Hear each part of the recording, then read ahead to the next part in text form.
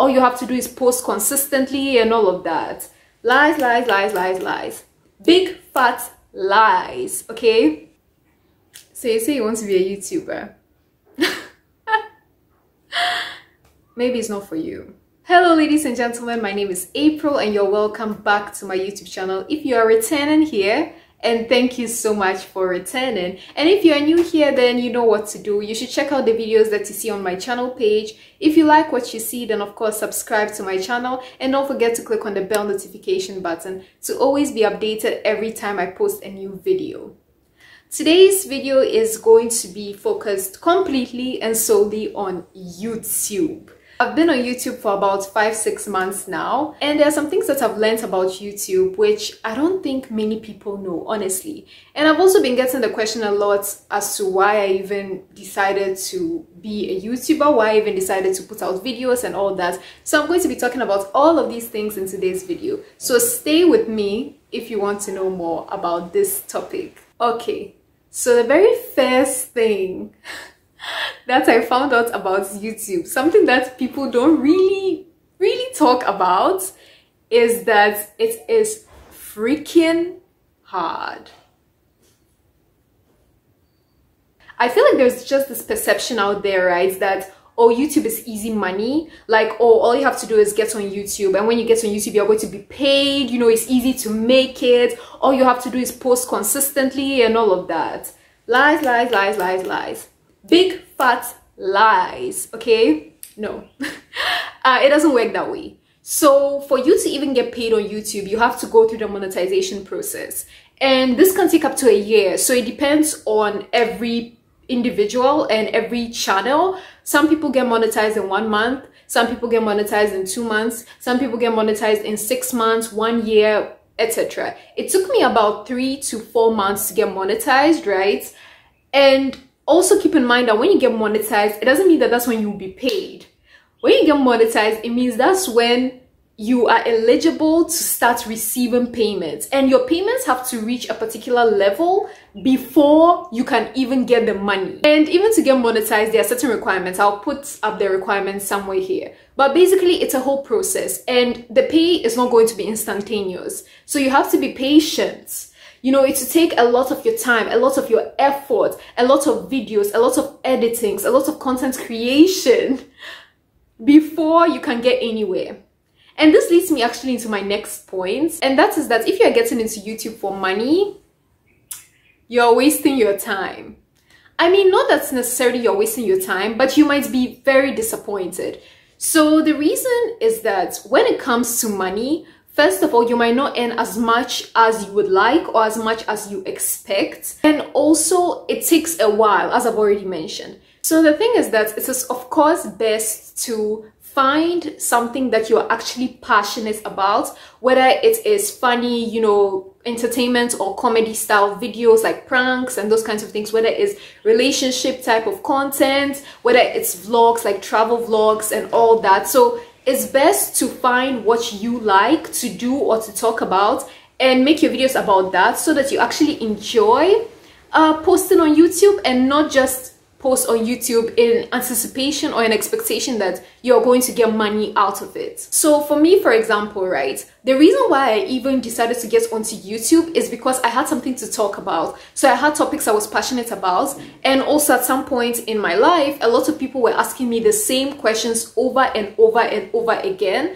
And I was like, oh my goodness, why don't I just put all the answers to these questions on one platform to enable people to get access to information? And of course, I was interested in education. I'm interested in education topics. I'm interested in certain insightful, controversial topics. So I decided to make my channel more of like a talking type channel. And also, for example, I'm not really into travel like vlog videos, because I realized that when I travel and when I go out and I have fun and that kind of thing, I prefer to be in the moment. I don't like filming things that are actually going on like in my life, because I really don't like having the camera on and, you know, just focusing on the kind of shots that I have to make and the kind of editing that I'll have to do.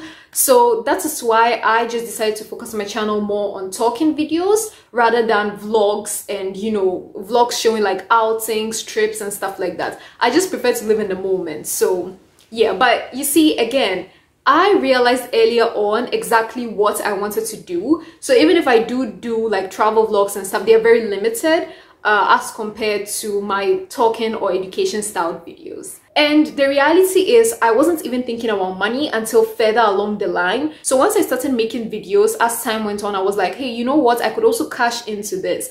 And so I started with the whole monetization process and all that. But originally, that wasn't actually my intent, even though I did know that, you know, you could get paid for YouTube and all that. But I guess my whole point is just that if you are into it for the wrong reasons, you might just be disappointed and feel like you wasted your time.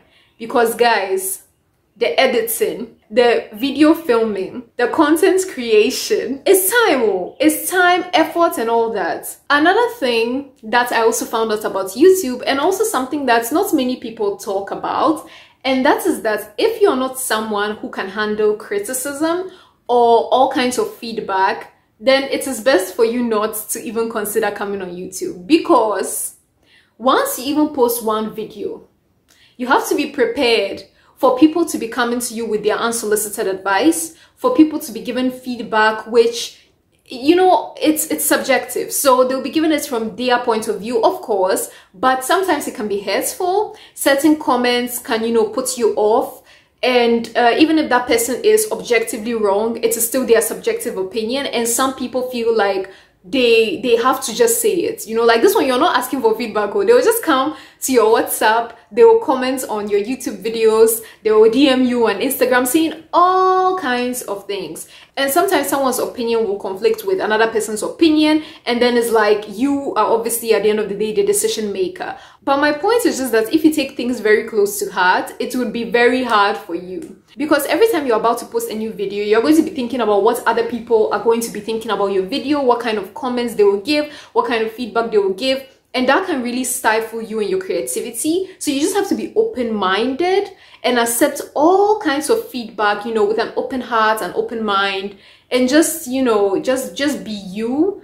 And maybe sometimes you can keep in mind what other people say, because sometimes it might help you. A certain feedback is very necessary, and it can help you grow your channel and also improve on your content. So there's that. Now, I just also want to talk about this thing that we call reputation.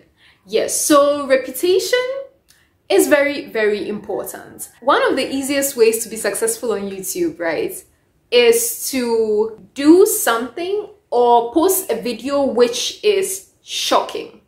Now, of course, shocking can be in multiple ways. It can be something that a lot of people would disagree with, something that is very highly controversial, something that is debatable, something that is arguable. It can also be on certain topics that people really like to talk about, right? So, for example, sex, or yeah, anything that's related to sex, really, people really like that. Pregnancy, sex, those kinds of things. My point is just that in most cases where people have been quite successful on YouTube, they did post at least one viral video. Some of these creators, some of these YouTubers post a lot of viral videos, and that gives them a lot of views, a lot of subscribers, a lot of feedback. And yes, just to make it clear, every comment, every like, every dislike on YouTube is to your benefit, whether it's positive or negative. So even if it's a dislike, it's still to your benefit, because there is a reaction to whatever it is that you're posting. So your main goal actually is to get a reaction. It can be a negative reaction, it can be a positive reaction,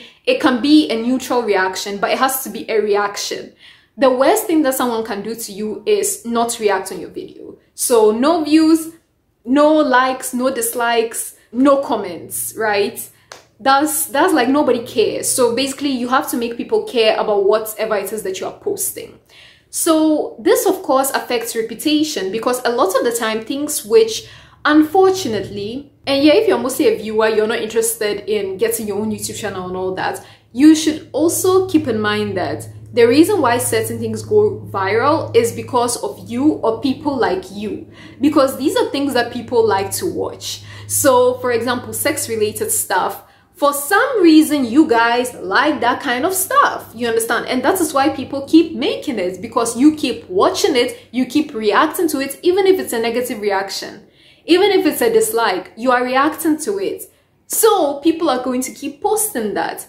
And of course, that would affect the YouTuber's reputation. So if, for example, a YouTuber is always posting about fraud in Ghana, right, like fraud and things like that, that YouTuber would be tagged as someone who is consistently posting about fraud in Ghana, right? So of course there is a link between that, and it is up to you to decide if you want to go into YouTube. It is up to you to decide what you would be okay with people labeling you as. So it's either you're just someone who doesn't really care about what people think of you, or you are okay with people labeling you as this, that, or that.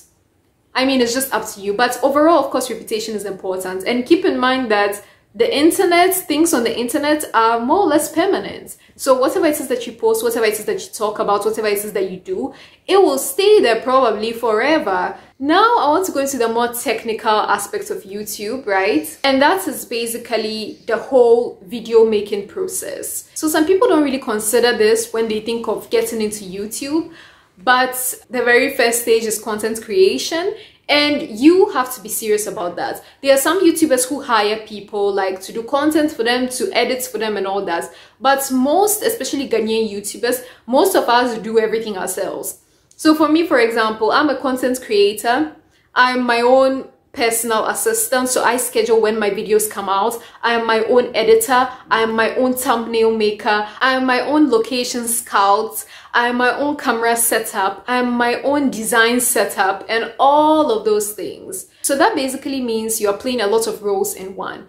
And this is what accumulates into hard work.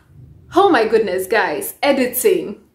It didn't take me so long to learn how to edit, but the editing process can be really, really long. And that is usually the longest thing about posting a video, because you can film a video for like maximum maybe 2 hours. Even the 2 hours is a stretch. You know, it depends on the kind of video, but generally 2 hours is a stretch. Now the editing can take anywhere, at least for me, it can take from about 3 hours to maybe 18 hours.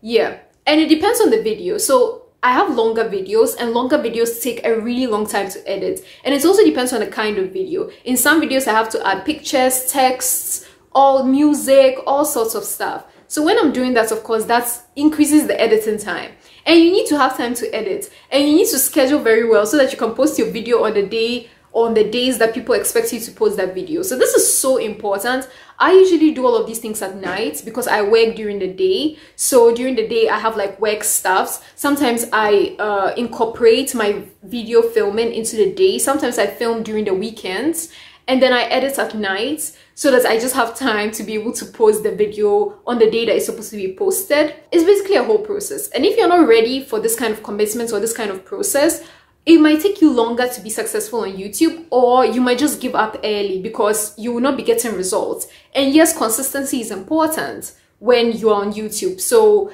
you know, you have to be posting as many videos and as often as possible. And now the last thing that I promised you guys, what I said was going to be basically the most important part of this video. And that is that, honestly, if you want to be successful on YouTube, you really need one thing. Without this one thing, you would definitely not make it.